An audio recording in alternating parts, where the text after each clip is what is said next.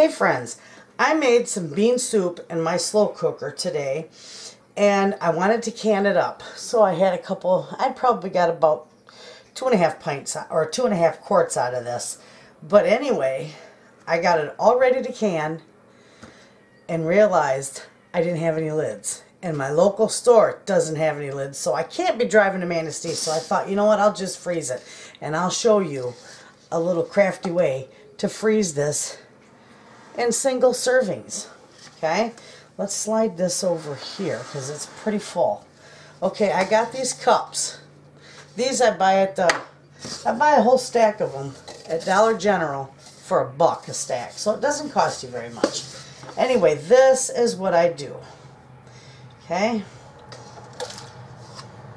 I just fill these like so, and they might get a little messy, but that's all right. Okay, there's one.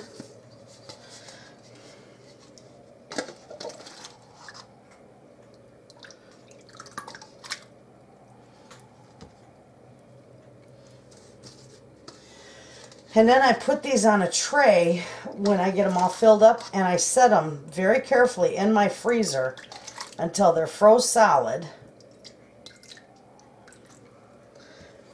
And then I will show you after they're froze solid exactly what I do.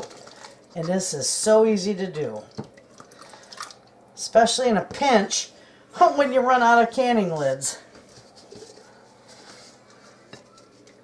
And I don't want to put it, you know, in a big Ziploc bag or a big container because there might only be one person that wants it.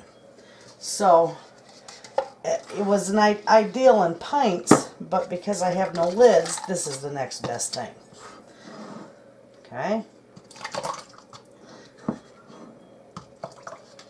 Look at that's like nearly perfect there. Okay friends, now that I got them filled, I show you. I'm going to put them in a muffin tin because this will give them a little extra support so they don't tip over in the freezer. Okay. See that? I was going to just put them on a tray, but then I thought, you know, they might just tip over. So I put them in a muffin tin. It'll secure them a little bit more. So when these are froze, I will be back. Okay, friends, I am back, and these are froze solid. I left them in there all night. Anyway, so I'm going to show you. It's real easy to take these out, but you will not be able to use this cup again.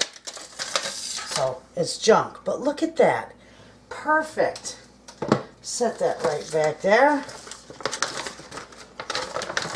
And then I take my Ziploc bag, throw my garbage out in my way, and I just set those in my Ziploc bag. And then you know what? When you take them out, this is a little bit easier. You just cut that and just peel it right off there. Perfect. Look at that. Absolutely. Put them in there. This one. I just slip down the edge, peel it off, and it comes off real easy. I love doing my soups this way. When I freeze them, I prefer to can my soup because it does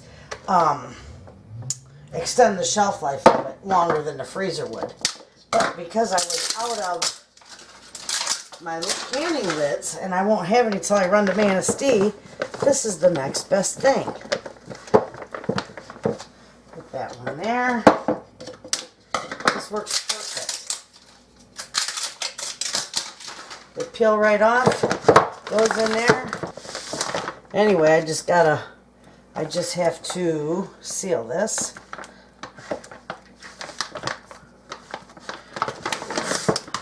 And it's being a booger at the end there. Maybe. There we go, we got it.